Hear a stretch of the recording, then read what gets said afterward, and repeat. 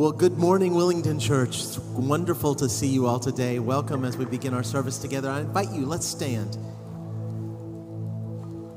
As we begin our time of worship and praying and listening to the Word of God today, I want to start us out with Psalm 113 that says this: Praise the Lord. Praise, O servants of the Lord. Praise the name of the Lord. Blessed is the name of the Lord from this time forth and forevermore.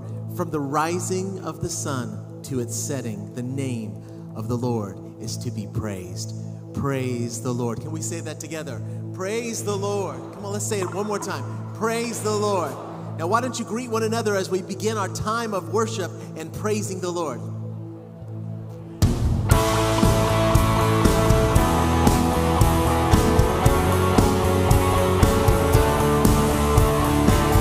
Put our hands together. The song says, blessed be the name of the Lord, no matter what season we sing. Blessed be your name in the land that is plentiful, where streams of abundance flow. Blessed be your name. Blessed be your name, when found in the desert place. I walk through the wilderness. Blessed be your name. Every blessing you pour out, I'll turn back to praise. When the darkness closes in, Lord, still I will sing. Blessed be the name of the Lord. Blessed be your name.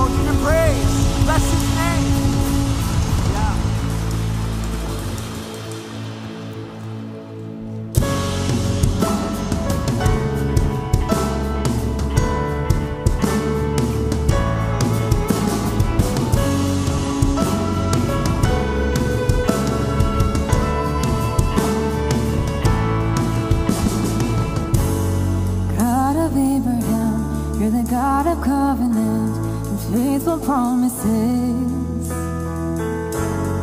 Time and time again, you have proven you'll do just what you say. Though the storms may come and the winds still blow, I will steadfast and let my heart learn when you speak a word, it will come to pass. Great is your faithfulness to me. Great is your faithfulness to me. God from age to age, though the earth may pass away, your word remains the same. Your history can prove there's nothing you can't do. You're faithful and true. Though the storms may come and the winds may blow, I'll remain steadfast and let my heart know when you speak a word, it will come to pass. Come on. Great is your faithfulness to me. Great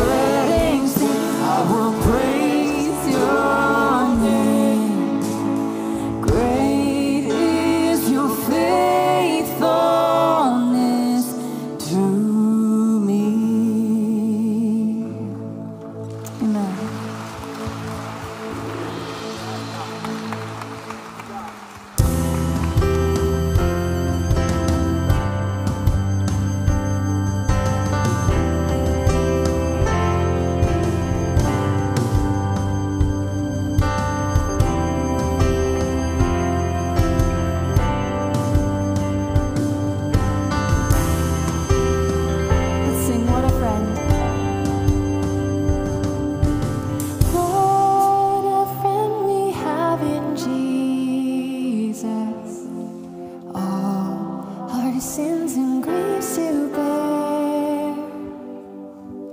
What a privilege to carry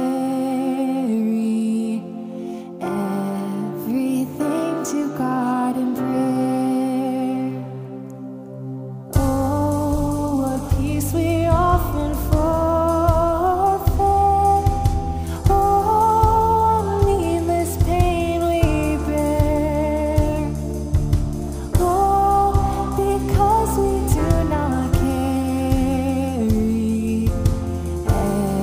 everything to God in prayer.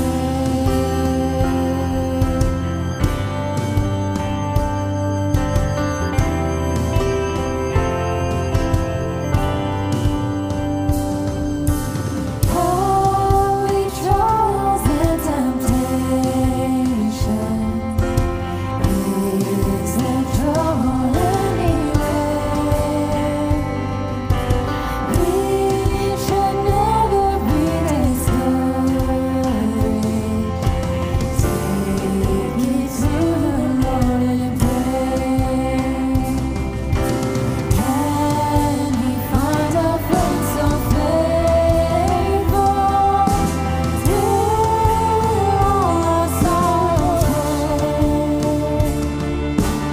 Jesus knows our every weakness. Take it to the Lord in prayer. Jesus, I give everything to Shelter, shepherd, Savior, I give everything to you. Are we weak and heavy laden, covered with the load of care? Precious Savior, still our refuge. Take it to the Lord in prayer. Do thy friends despise or forsake thee? Take it to the Lord in prayer. And in His arms will take and shield thee. Thou wilt find His solace there. Thou wilt find our solace there.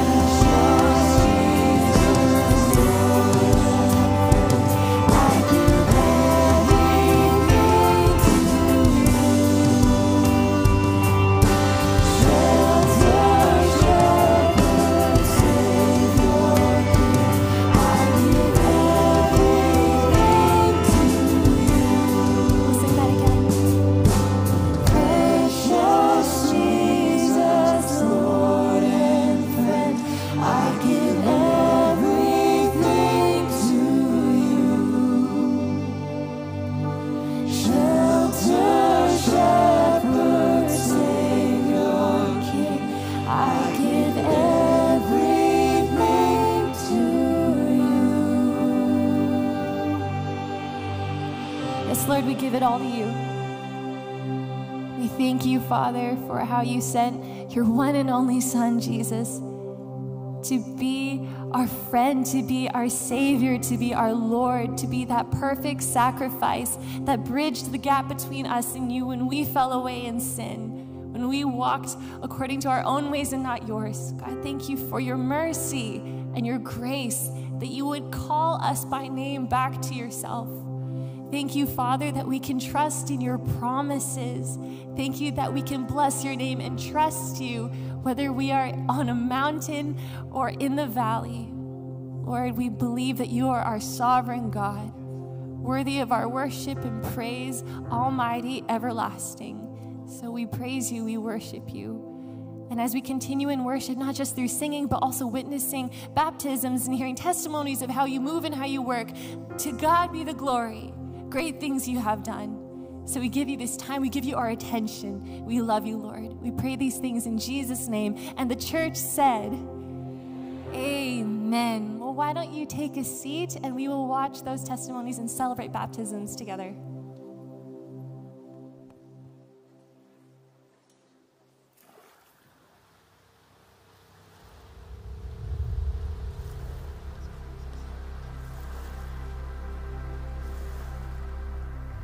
When I look out over this vast ocean, I'm urged to dive down to its unplumbed depths, be immersed in its underwater wonder, explore the beauty of the ocean floor, and be carried by the power of its currents. It is grander, more unfathomable, wider and deeper than anything I can imagine. When baptized, I am immersed in someone greater, more majestic, and more beautiful than anyone I could ever comprehend. I'm invited into the sacred fellowship of the Father, the Son, and the Spirit. That's why Jesus says I'm baptized in the name of the Father, and of the Son, and of the Holy Spirit. When I'm baptized, I'm saying yes to life with God and no to my sin-bound, independent ways. I'm saying I've been reborn. I have new life, and now, by trusting God, I will follow Jesus. I embark on this journey of following in His footsteps, learning to live as He would have me live, becoming like Him, doing what He would do by the power and joy of the Spirit. When I'm baptized, I'm saying something to the world around me. I'm one with Jesus and with His people. I have a new family. I'm going to follow Jesus in every area of my life. I'm all in.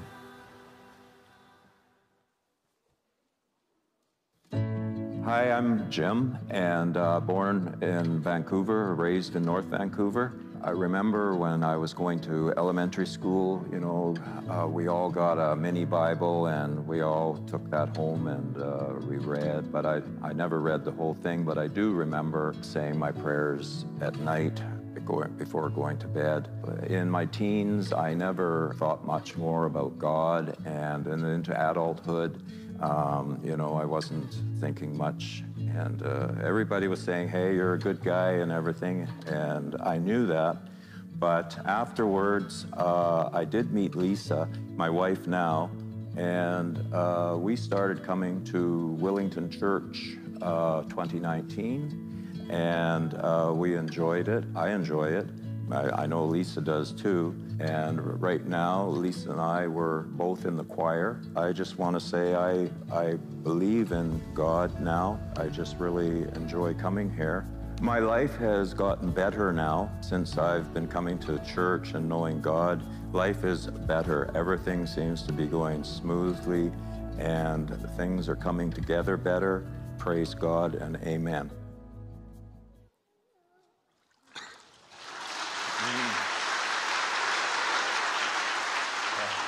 Well, thanks, Jim. And I know that you have made your commitment to follow Christ.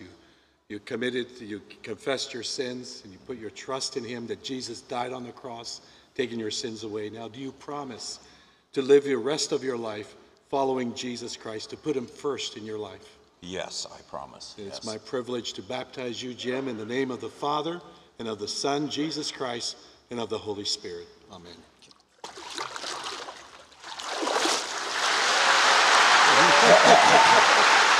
I'm good.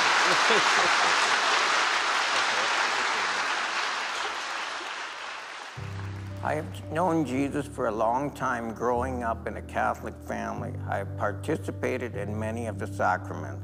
I left home and went away to school. I became employed and married and adopted 2 girls. Unfortunately, my ex-wife and I divorced. For a long time, our oldest daughter had mental health problems. However, they continued to worsen and become severe. I was also a single dad, which was difficult, especially dealing with my oldest daughter, who started living with me full-time. Eventually, my youngest daughter also decided to live with me full-time. I started to become overwhelmed as a parent, and I reached out to Willingdon Church and many friends. That's when I met Pastor Richard. I also had known and met a devout Christian woman, Mackie, who was extremely supportive for a very long time.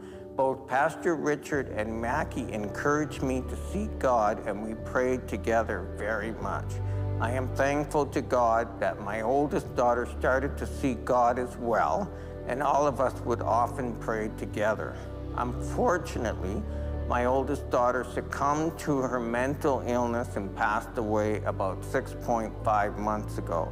I am thankful to God because although it was very tough raising my daughters, He was able to help me and guide me by answering my prayers. I began to realize that my oldest daughter was suffering so much. However, since her passing, I understand that she is at peace with God. In addition, my youngest daughter and I are also at peace with God. One must understand that it's very difficult to lose your child, but because I love my daughter so much, I am willing to let my oldest daughter go as she is at peace with God. I now have more time to spend with Mackie, who is now my fiancée, and we are about to be married in 3 months, and my youngest daughter. We are now all at peace.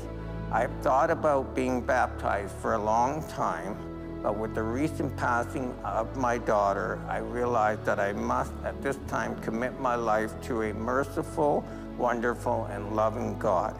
Therefore, I feel that I should be baptized today. I must trust the Lord with my life and ask for His ongoing guidance through prayer and learning more about Him through Scripture. I found a very helpful passage from the Bible that I would like to share from the book of Ephesians, chapter 2, verses 4 and 5. But because of His great love for us, God, who is rich in mercy, made us alive with Christ even when we were dead in transgression. It is by the grace of God you have been saved. Hence, I do believe that God does answer our prayers even though we are sinners. I thank God for the peace that He has given to my family. Thank you.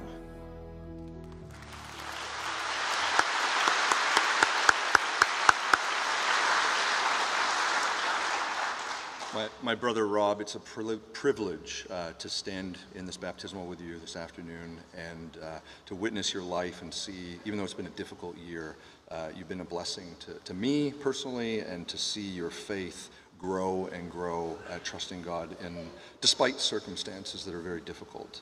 So just in front of our whole church congregation here, let's just remind them what baptism is. Christians get baptized, but we baptize based on a confession of faith. So I'm going to ask you 3 questions. Do you, Rob Baldelli, acknowledge that you're a sinner in need of a Savior? You can't save yourself, but only Jesus Christ, who died on the cross for your sins and rose from the dead, is sufficient for paying the penalty for your sins. Do you believe that? Yes. Okay. Do you choose to follow Jesus the rest of your life? Yes. On that confession of faith, Rob Baldelli, I'm going to baptize you in the name of the Father, in the name of the Son, in the name of the Holy Spirit.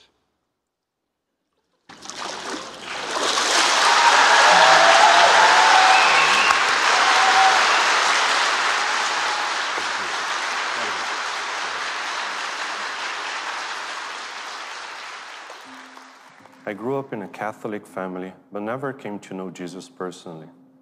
Going through deep emotions during my daughter's baptism and having my wife as a Christian role model, I felt I should give it a try to get to know Jesus personally. My goal was to learn more about the Word of God and to possibly develop a relationship with Him.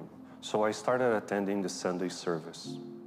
I then met Pastor Richard, who invited me for chat over coffee. He asked me if I knew what the good news is. Since I did not know the answer, he patiently and graciously explained it to me, while also reading and referring me to some Bible verses. That moment was such a turning point for me. I decided to start Freedom Session, and under Pastor Richard's leadership and the support of my small group brothers, I learned, realized, and felt that in Christ, I am free from my sins. I am forgiven. I have been rescued from darkness and established in the kingdom of light. Colossians 1:13. I now know and feel God is always with us, and that I am loved, wanted, and accepted. I am a child of God by His choice.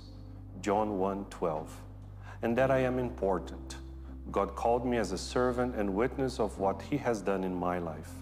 Acts 28:16-18. Hence, my being baptized today means I delight greatly in the Lord. My soul rejoices in my God, for he has clothed me with garments of salvation and arrayed me in a robe of righteousness. Isaiah 61:10.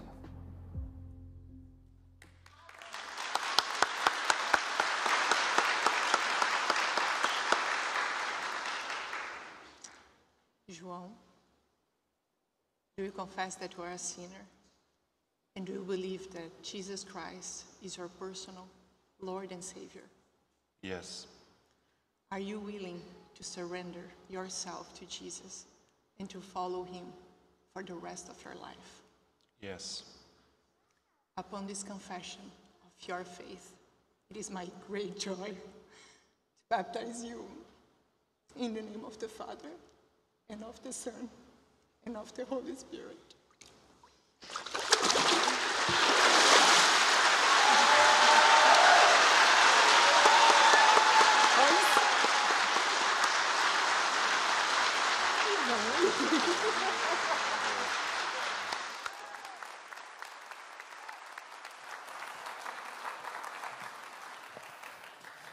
Oh, what a blessing, privilege it is to participate in witnessing the baptisms and these confessions of faith. Church, I encourage you to keep all three of them in your prayers this week. We know that Satan is defeated, but he goes down, but he keeps on fighting. And this could possibly be the worst spiritual week of these people's lives because they have been baptized, and Satan knows it. And so we need to pray diligently for their faith and for their endurance this week. Let's pray for them right now. Dear Heavenly Father, we pray for Jim, we pray for Rob, and we pray for Joel. Father, we just thank you for them. We thank you for their confession. We thank you for what you've done this morning in blessing them. And we raise up our arms to you, Father. We ask for a hedge of protection around each and every single one of them this week as they will experience spiritual warfare. They will experience the darts of the enemy. And so, Father, we pray for that to be abolished. Give them peace, give them courage, give them wisdom. But most of all, Father, we just give them the ability to go on their knees, to glorify you, and to honor you through their life and through the commitments that they've made. So, Father, we thank all of this to you in Jesus' name. Amen. Amen. Good morning, Willingdon Church. So glad to see all of you here today. My name is Jessica, and I'm a grade 11 student here. And since it's an in-service Sunday, I was wondering if we had any students here. Nice, thank you. If it's your first time, a very special welcome. In the seats in front of you, there's a Orange Connect card that you can fill out, and then after the service, you can go through those main doors, and there's a welcome center there, and the team would love to get to know you and get you connected. And so God has carried us in ministry, and we just, for service, the invitation to serve is just a very special thing that we could just do for God. And over the years, I've gotten many life group leaders who served us students and witnessed us growing in our faith. And I've also gotten the opportunity to do the same for Kidsmen and the WAM team. And also, as you can see earlier, we had the orchestra today. And you can, if you're have music abilities, you can talk to Nigel, or you can contact them at orchestra@willingdon.org. And I just think us having that opportunity is very special to us. So yeah, thank you. Thank you. Thank you. Yeah, as Jessica said, we've got plenty of rooms for serving. And for those of you that don't know Jesus, are looking to know about Jesus, or maybe do know Jesus but are fairly new to the family, we have our discovery classes that I encourage you to sign up to, getting to know Jesus, getting to know the church family. And those are great places to learn where to serve, where your gifting is, where the Holy Spirit is upon you. And we look forward to you becoming a larger and greater part of our church. For some of you that don't know me, my name is Mark Lowen. I'm one of the elders here. I'm the elder of finance. And I just want to recap a little bit what was happening in December. You may have seen 1, 2, 3, or 4 videos about us in our little giving that we were the push at the end of the year. And we were asking for faithfulness and obedience and worship, and God has been glorified. He was faithful to us, and we were able to meet our ministry needs for the year. And we praise and thank God for that. All of the glory to Him, because He is our provider, and we only give a little bit back, and that is just out of our worship. And so we want to thank God for that and for honoring us and continuing to work in our family here. Another thing about these first Sundays, we've got our baptisms going on, and the first Sunday is also a Sunday that we dedicate towards special giving to our benevolent fund. I mean, we accept the benevolent donations all the time, but specifically on the first Sunday, we want you to remember we have this special fund set up to help out the needy, the homeless, those that need extra resources from the church. We've got various ministries out in the community that also do that. We have our food hamper, our food table in the back, as well as in the parking lot. And we've got a food pantry downstairs. And so it's to give a little bit extra, a little bit out of that to help the community that is in need. So I want you to remember that on the first Sundays of each month, which is today as well. So let me just pray for our offering this morning. Dear Heavenly Father, we thank you for the provisions that you give us. We thank you for all that you give us, because everything is yours. And we give only a little bit back. And so, Father, I pray that you encourage us to be cheerful givers, to be great givers of the blessings that you've given us. And, Father, I just pray that the blessings that you do give us, that they go out to further your kingdom, not only here in the church, but in our community, in our province, and around the world. So, Father, we thank you for that. You are taking care of us, and we want to worship you by giving to you. In Jesus' name I pray, amen. One final thing is that we saw prayers answered already about our giving last year. And last week, here's a tangible evidence of God working. Every single one of us know this. Last week, we had a call to prayer for the MAID legislation that was coming down over the next little while. And we were praying that it wouldn't happen, and we were praying for God to show up. And this week, the government announced to postpone that MAID legislation for 3 years. So we want to thank God and praise Him for that. Keep praying, because it is still there, but keep praying and on your knees. Thank you. Thank you, Mark. And we are so thankful for that delay. And we pray for even greater changes in the coming days. God does hear our prayers, and He does answer. One of the things that we're able to do because of your generous giving is to invite resource speakers from other parts of the world. And so we've invited Dr. Christopher Ewan to be with us February 17 and 18. That's in 2 weeks.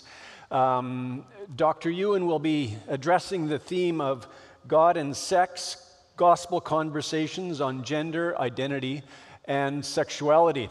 It's a really important conversation in our society, and it's important that we have it here as a church family. So on Saturday morning, the 17th, he'll be conducting a seminar and answering questions like, is sexual identity core to who we are? What's the big deal? This will be the question in the evening, a talk directed, actually it's going to be interview style, an interactive discussion around the question, what's the big deal? Why do we have to talk about it so much? This is for students and young adults. Sunday morning, Dr. Ewan and his mother will be here in the 3 services, and then right after the 3rd service, there's going to be a really good conversation for parents and grandparents. Dr. Ewan and his team, they've produced an animated faith-based curriculum for parents and their children. So parents and grandparents, just put that on your calendar and come to that conversation right after the 3rd service.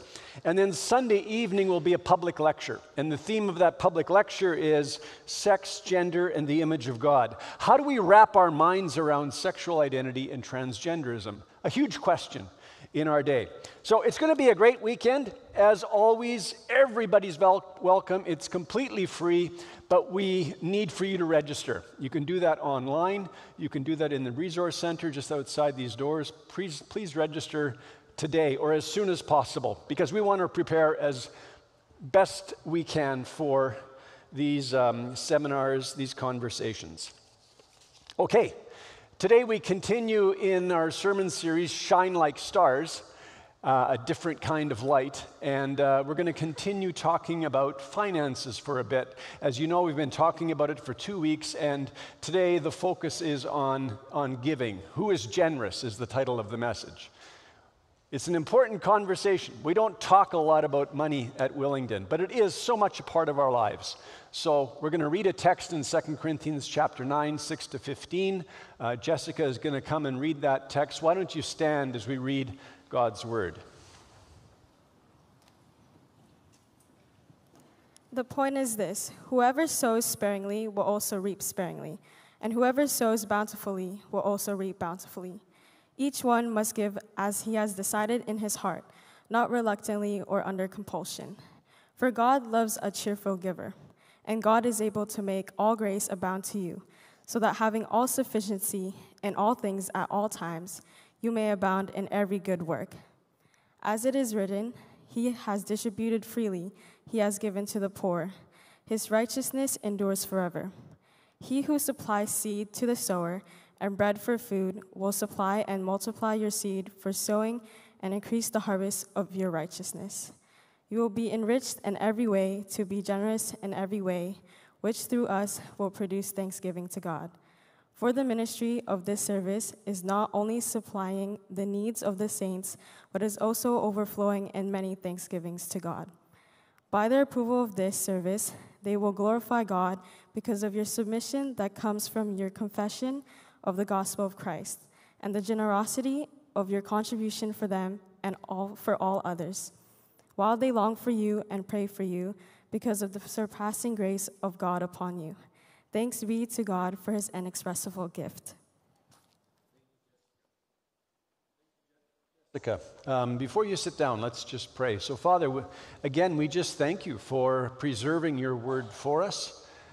I thank you that you're present, Jesus, by your Spirit to teach us. I pray that the word that remains with those here would be your word, not my word. And may we understand how to live the good news of who you are and all that you have done for us. We praise you and we thank you for this moment. In Jesus' name, amen. Okay, you may be seated.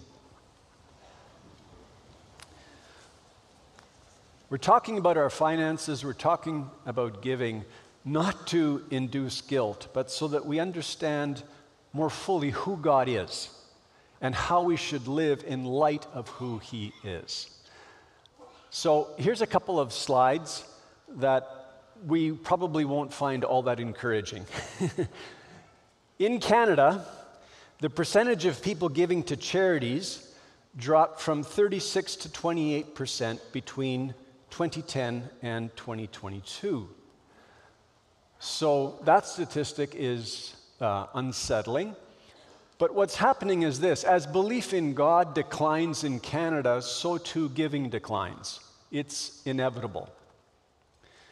Then in 2021, Canadians gave 0.55% of their household income to registered charities.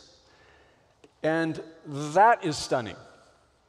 That in a country as wealthy as Canada, on average, Canadians would give just over 0.5%. Why is that? What about those who believe in God? Surely the stats would be much higher. Well, of all religious affiliations, evangelical Protestants are the most generous. Willingdon is an evangelical church. So we're thankful that there's at least an increase in generosity. Among all evangelicals, 3.2% of household income goes to registered charities. Of the 3.2%, 2.4% to churches and 0.8% to charities. So evangelicals are almost 6 times more generous than those who are not evangelical. But should we be content with what we see? Is that good? Is what we see on the screen what we would expect from people that have been saved by Jesus Christ by grace on no merit of their own? Does it reflect the image of God? Could we say that we're just shining like stars in this generation? As we've seen over the past couple of weeks, one of our biggest mental and spiritual strongholds is our relationship with money. Jesus, he knew this very well. That's why he said, and we read this verse last week, Matthew 6:24, no one can serve two masters, for either he will hate the one and love the other, or he will be devoted to the one and despise the other. You cannot serve God and money. So money in and of itself is not evil. What God intended to be a blessing in our lives, however, can become something that binds us. Money can be enthroned in our hearts, and it can become like a God that we trust to give us comfort and security and freedom and status and power. Everything that God should be doing in our lives. We should be trusting in Him for all of that. Sometimes we jokingly say, and by the way, those three testimonies were really beautiful, Jim and Rob and João. What a beautiful testimony of God's grace in their lives. But sometimes we joke that when we get baptized, we go under, but we hold our wallets above the water.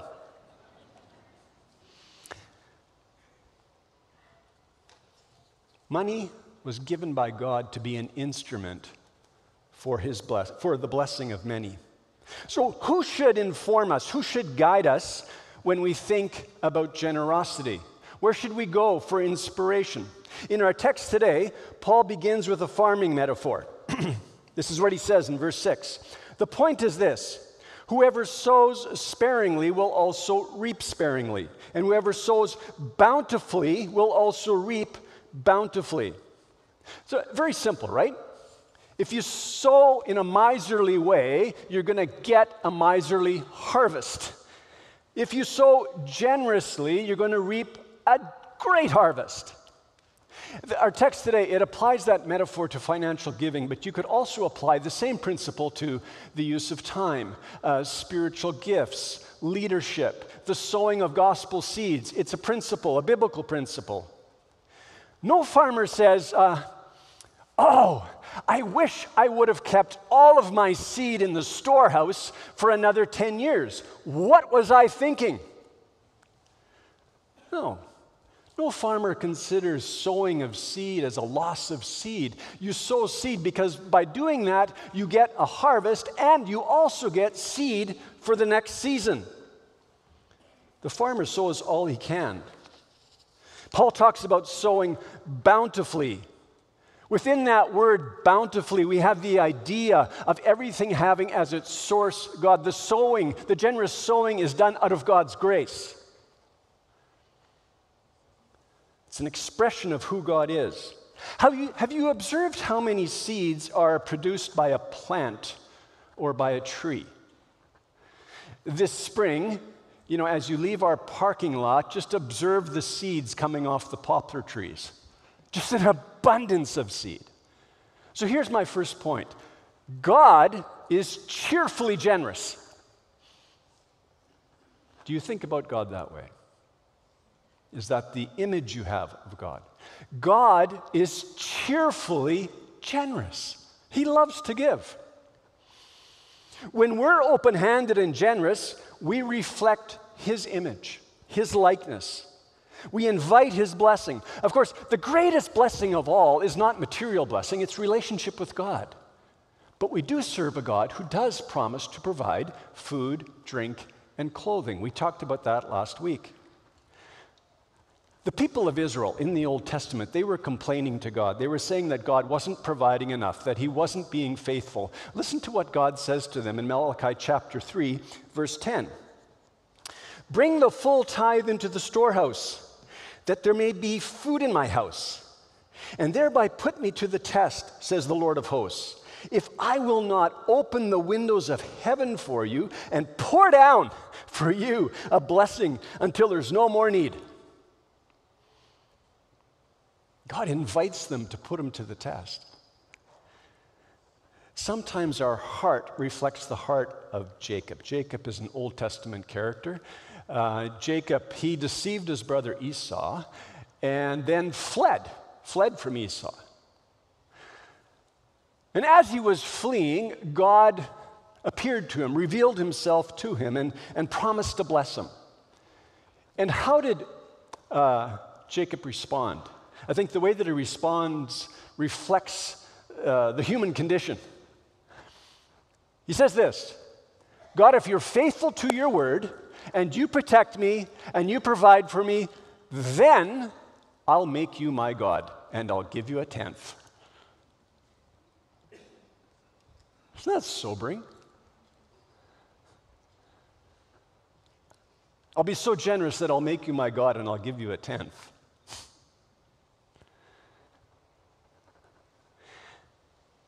You see, when we give, we're not bargaining with God.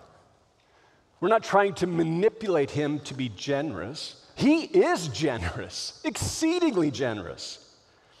Paul writes in verse 7, each one must give as he has decided in his heart, not reluctantly or under compulsion, for God loves a cheerful giver. So we give as we've determined in our hearts. We give as an act of worship. I think sometimes we come to church with our hands raised, but then we live tight-fisted. And when we're tight-fisted, we're not reflecting the image of a God who is generous. God doesn't want us to give begrudgingly or under compulsion, under pressure. He doesn't want us to give as if it's a tax paid because it's demanded by him. We're to give cheerfully because God just delights in being generous. It's the way he is. We should be eager to dethrone money in our hearts and eager to have God's generosity rule every area of our lives. In a sermon here at Willingdon a few years ago, the pastor of Northview Community Church in Abbotsford, Pastor Mark Birch, he said this, I'll quote him. The very essence of the gospel we preach and sing about is a gospel of generosity. If I'm not a generous person, it's because I don't get the gospel. If I'm not a generous person, it's because I don't get the gospel. I haven't grasped the gospel. I haven't understood it. You see, being a follower of Jesus means seeking God, his kingdom, and his righteousness. And when we're doing that, we want to be like him.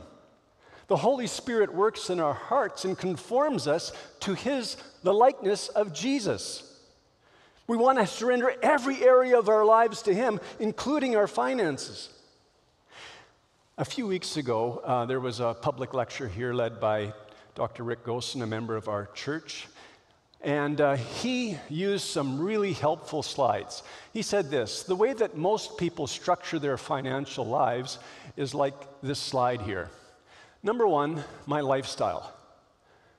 I have to secure enough money to maintain my lifestyle, the way that I want to live. Then two, I've got to pay those debts.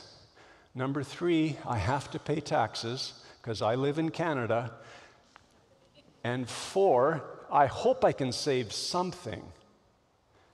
And then last, okay, if there's something left over, I'll give.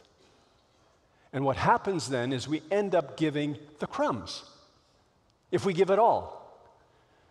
If the Canadian statistic is the average is 0.55%, there's a lot of people in Canada not giving a cent.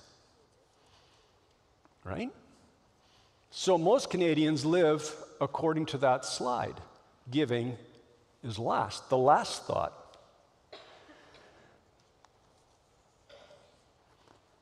When we follow that pattern, we think that we can only give when we have more than enough. And when does the day come that we have more than enough? I'll come back to that. When I was in college, I didn't have a lot of money to spare. If you don't come from a wealthy family and your parents, are paying your tuition, room, and board, that wasn't my case. In my case, I had enough money to pay tuition, room, and board. I worked my way through school. And One day I had this conversation with my anthropology professor, and he looked at me and he said, "So Ray, do you give anything?" And I said, "No, I don't have any money." And I truly thought that that was a fair answer, that I was okay. And he just looked at me and he said, "You know what? Ray, if you don't learn to give out of your poverty, you will probably never give." He was right. If we don't learn to give out of our poverty, we will probably never give, because giving, it's a mindset. It's a way of viewing God. It's a way of trusting God, no matter what our financial circumstance. So, if you're a student, elementary, high school, university, wrestle with that. If God is our provider, there is never a time when we can't be generous. 2 Corinthians 9, verse 8, here's the basis of what I'm saying. "And God is able to make all grace abound to you, so that having all sufficiency in all things at all times, you may abound in every good work." Did you notice the repetition of all? 5 times.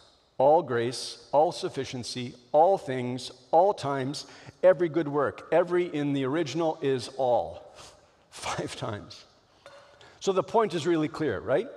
God is fully able to provide more than enough, so that having more than enough in all things at all times, we will be able to overflow in every good work.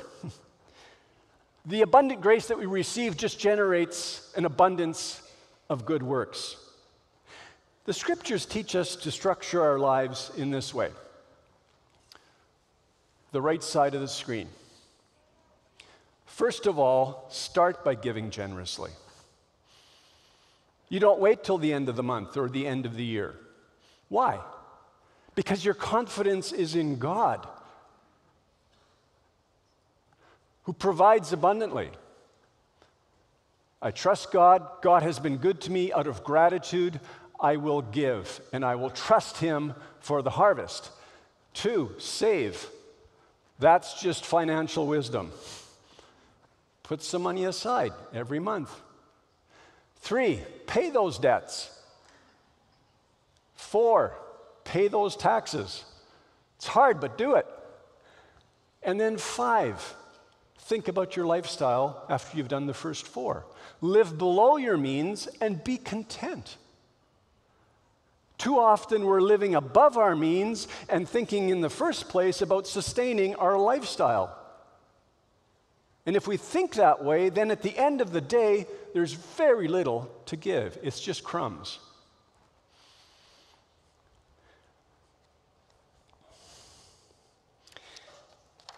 The question we have to ask ourselves, if we're not living in the biblical way, have we understood the gospel?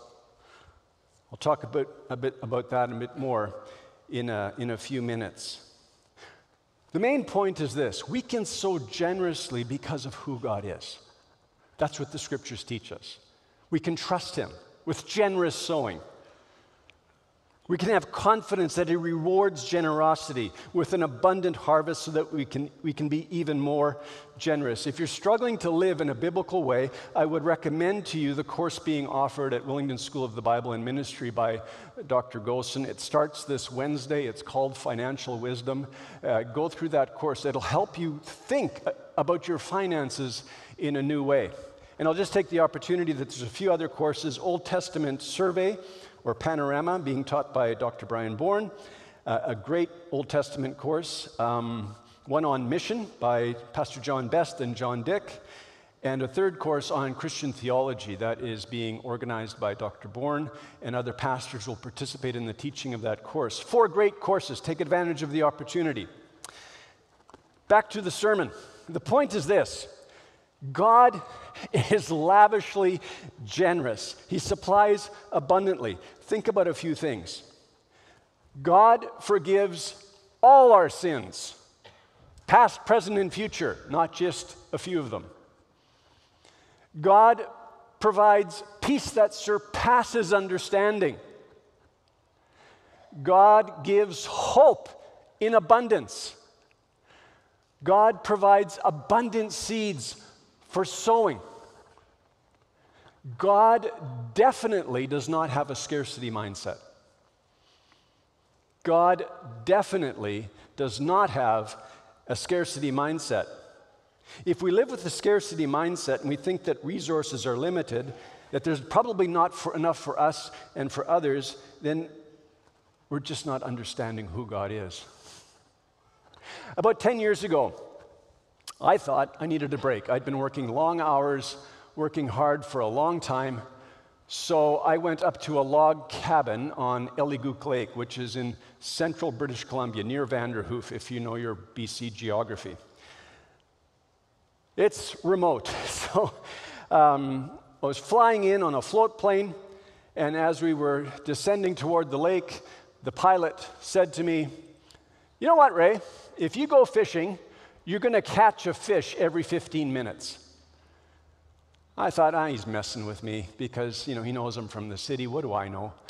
And then he said this. He says, and if you do go fishing, watch out for the crazy loon. And now I know he's messing with me. So I'm at the lake and I'm observing, and the fish are jumping all day long. There's an abundance of fish. So after a few days, I decide to go fishing. I get in the boat, and I had noticed that the eagle was fishing where the stream entered the lake. So I parked my boat right at that spot. I threw my line into the water, and as soon as I did that, the crazy loon shows up. I catch a fish. As soon as I catch a fish, he swims under the water, takes the fish right from my line. Incredible, right? God has given the loon all of the ability in the world to fish day and night. There was an abundance of fish. Enough fish for his lifetime and the lifetime of 1,000 loons. Why did he want my fish? That's the definition of greed. So I thought I'll outsmart him. So I start trolling, and I caught a fish literally every 15 minutes.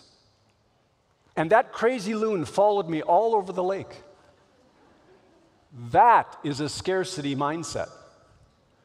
He thinks that there's not going to be enough for him.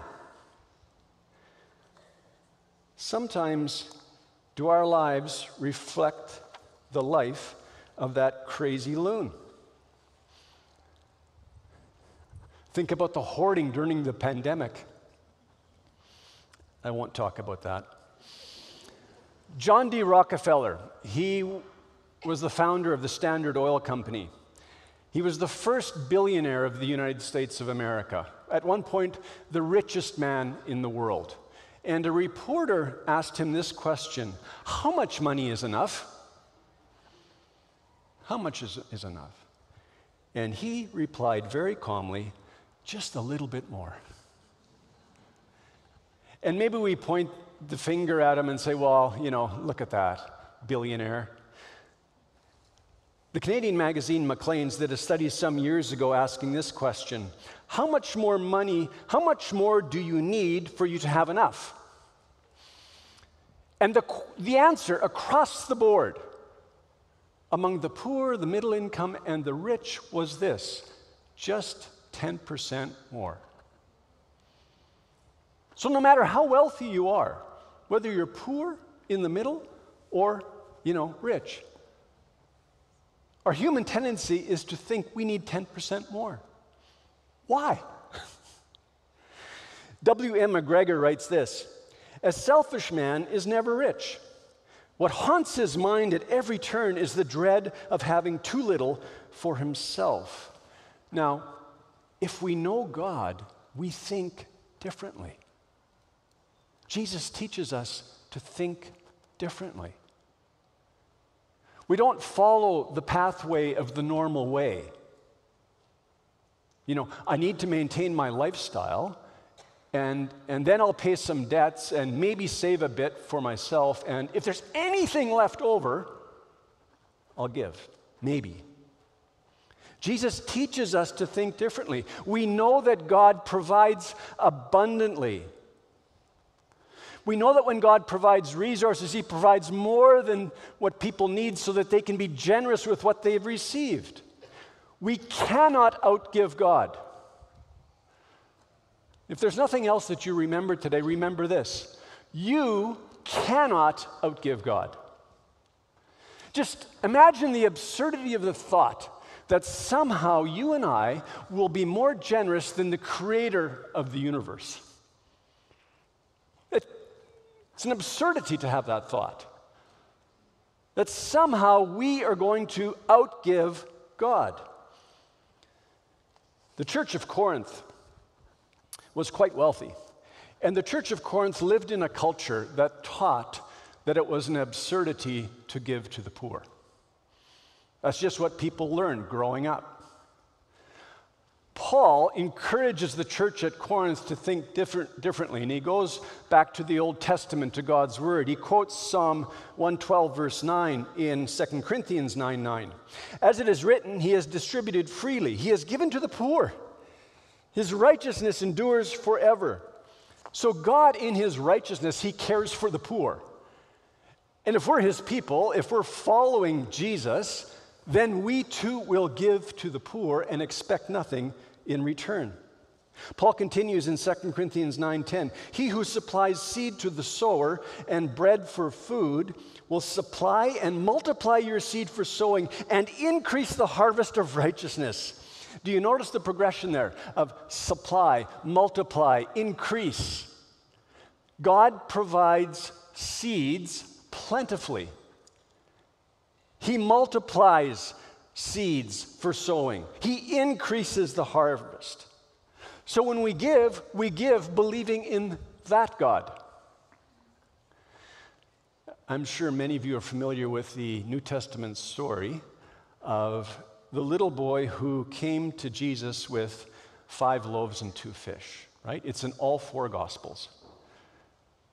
So there's a large, hungry crowd. No one has food except for a little boy, or at least he's the only one mentioned. Maybe other people in the crowd were actually hiding their food. He offers his 5 loaves and 2 fish. And what does Jesus do with it? He multiplies it.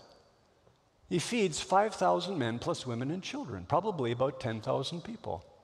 Now that boy had a story to tell, didn't he? You see, if we don't give generously, we'll never have a story to tell. At least not in the area of giving. Paul writes in 2 Corinthians 9:11 and 12, You will be enriched in every way, to be generous in every way, which through us will produce thanksgiving to God. For the ministry of this service is not only supplying the needs of the saints, but is also overflowing in many thanksgivings to God. Paul uses the language of the ministry of this service. That's priestly service. That's why we say that giving is an act of worship. It's God acting through us for the common good. In the context, Paul had in mind a collection for the Jerusalem church. The Jerusalem church was in dire need. And so Paul, in chapter 8 of 2 Corinthians, he holds up as an example to this church in Corinth, the church in Macedonia. The Macedonians had given beyond their means. Why? Because they had come to understand the gospel. And their giving resulted in a harvest of praise and thanksgiving. Okay, you might be saying, okay, Pastor Ray, get practical. Tell us how much we should give. What does Willingdon teach? Well, we encourage our members, our attendees, to give generously as an act of worship. It's not a membership tax. Well, should followers of Jesus tithe? Listen to Randy Elkhorn. The tithe is God's historical method to get us on the path of giving. It is unhealthy to view tithing as a place to stop, but it can be a good place to start. I detest legalism. Some people will ask, Well, do I tithe on the gross or the net? For asking that question, we've missed the point. What motivates us to talk about generosity at Willingdon? Is it so that we can have a bigger budget? No, it's actually not. It's so that we as God's people can come to an understanding of who He is, worship Him with our giving, be conformed to His likeness, be a blessing, and receive His blessing, live under His blessing, live under His favor. And then through our giving, see God glorified here at Willingdon and around the world. So that through our giving, there might be a harvest of praise and thanksgiving all over the world. Look at the way that our passage ends, verse 15. Thanks be to God for His inexpressible gift. Paul, he's worshiping God here for an indescribable gift. Which gift? The gift of Jesus Christ. Listen to what God did. Romans chapter 8, verse 32. He who did not spare His own Son, but gave Him up for us all, how will He not also with Him graciously give us all things? The Father gave His only Son. He gave what was most precious to Him. And then 2 Corinthians 8:9. For you know the grace of our Lord Jesus Christ, that though He was rich, yet for your sake He became poor, so that you by His poverty might become rich. Jesus gave up His treasure in heaven so that we might become His treasure. All of the grace that we have received flows from the cross at Calvary. The solution to a miserly spirit, to being tight-fisted, the solution to a scarcity mindset is to see Jesus. Jesus gave it all. He gave it all. All of our giving is done in light of this indescribable gift. So do we understand what Jesus has done for us? Have we grasped the gospel? Listen to pastor theologian Tim Keller. They often ask me, you don't think that now in the New Testament believers are absolutely required to give away 10%, do you? I shake my head, no. And they give a sigh of relief. But then I quickly add, I'll tell you why you don't see the tithing requirement laid out clearly in the New Testament. Think. Have we received more of God's revelation, truth, and grace than the Old Testament believers, or less? Usually there's an uncomfortable silence. Are we more debtors to grace than they were, or less? Did Jesus tithe His life and blood to save us, or did He give it all? Tithing is a minimum standard for Christian believers. We certainly wouldn't want to be in a position of giving away less of our income than those who had so much less of an understanding of what God did to save them, referring to the people of the Old Testament.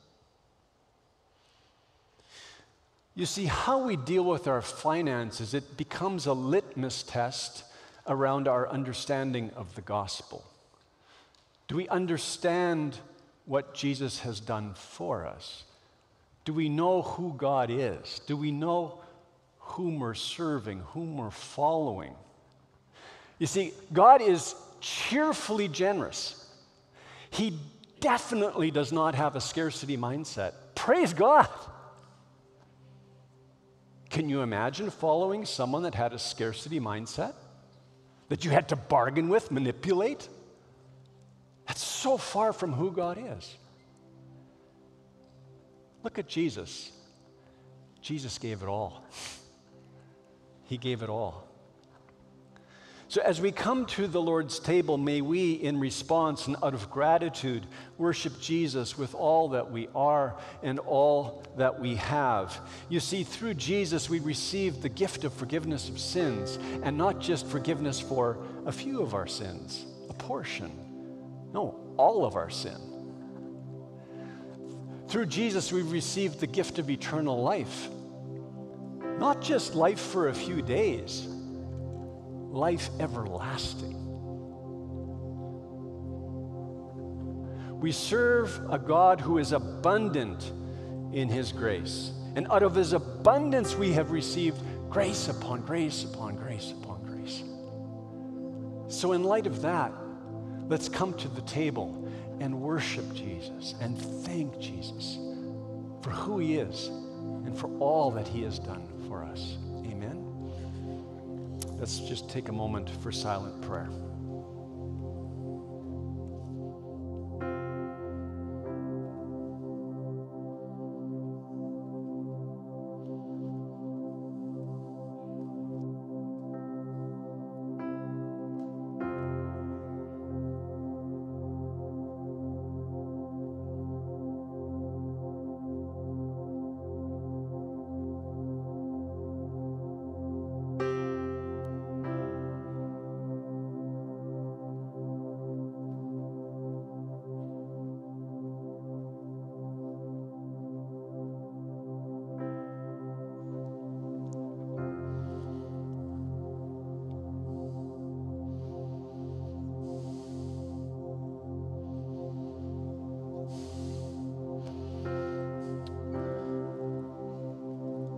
So, Father, we come before you and we just thank you again that you, by your grace, have drawn us to yourself. We thank you for sending your only Son, Jesus, for our salvation. Jesus, we thank you again for coming, for becoming one of us and being faithful to the mission entrusted to you by the Father. It's because of your faithfulness, your righteousness, your goodness that we're here today at your table. We worship you and we thank you. Forgive us for the way that we so easily stray and trust in other people or other things. Forgive us for the way that sometimes we can be miserly, selfish, thinking about ourselves first. God, we ask that your Holy Spirit continue your good work in us. We thank you that you're faithful even when we're not. And in this moment, we just renew our commitment to you and to your people and to the things of your kingdom. May we live for your glory. It's in your name that we pray, Jesus. Amen. Amen. I'd invite the communion servers to come forward at this time.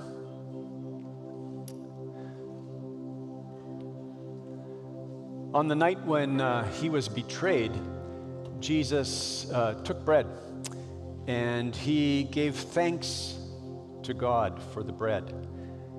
And then he broke it and he said, "This is my body, which is for you. Do this in remembrance of me." Jesus' body broken so that we might be one with God, so that we might be one with one another as followers of Jesus. And so we give thanks. I invite Pastor Richard to come thank for the bread.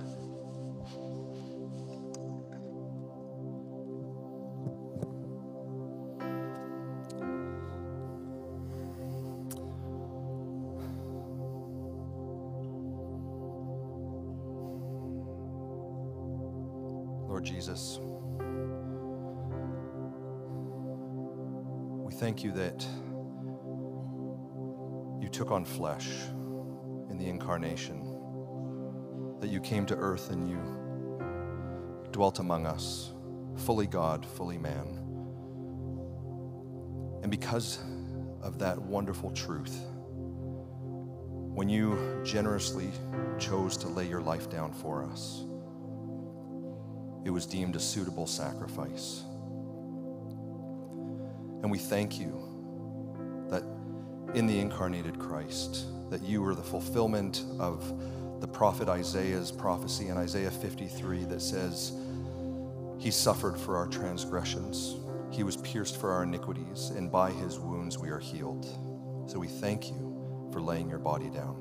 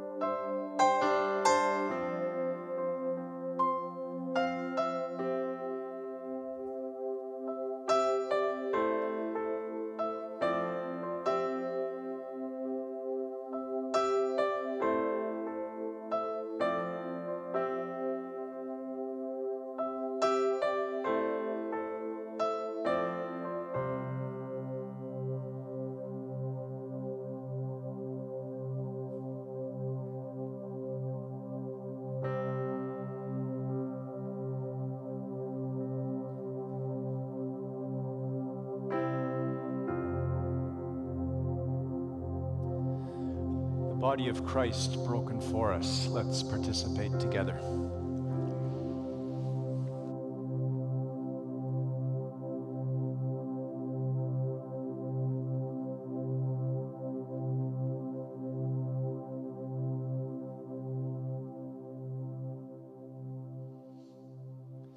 In the same way, after supper, Jesus took the cup and he said, "This cup is the new covenant in my blood. Do this as often as you drink it in remembrance of me." Jesus' blood shed so that we might be forgiven, completely forgiven.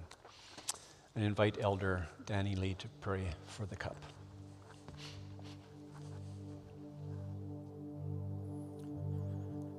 Heavenly Father, we thank you for opening the way for us to enter into a new relationship of love with God through all that Jesus has done. So today, as we drink this cup, please remind us of the blood of the covenant which is poured out for the forgiveness of sins. May the sacrificial love and power of Jesus Christ strengthen our hope for salvation and fellowship at the table with Him in heaven for those of us who believe in Jesus. We pray in Jesus' name. Amen.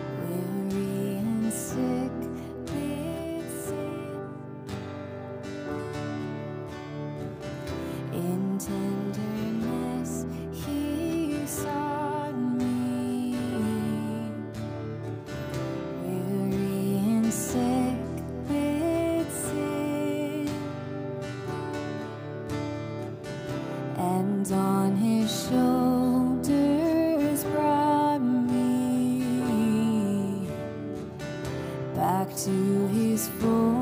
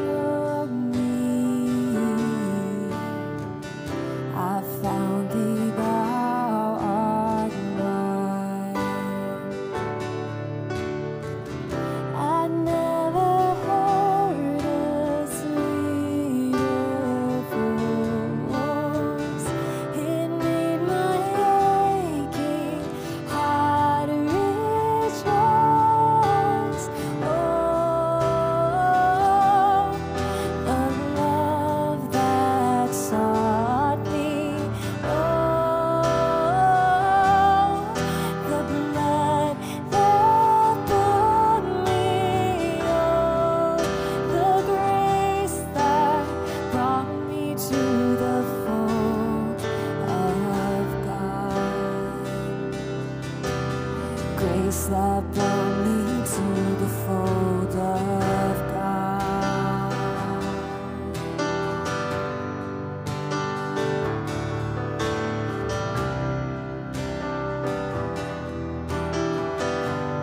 We sing the chorus.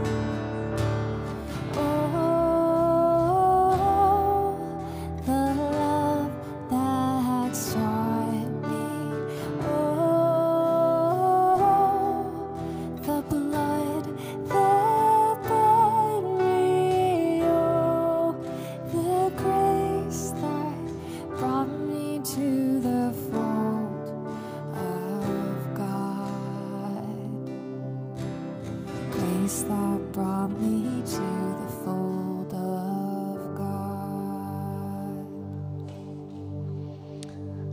The blood of Christ shed for us. Let's participate together.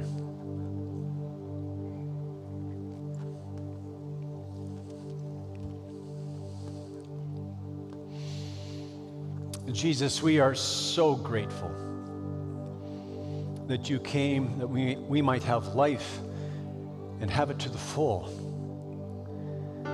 And we thank you that salvation in you is complete.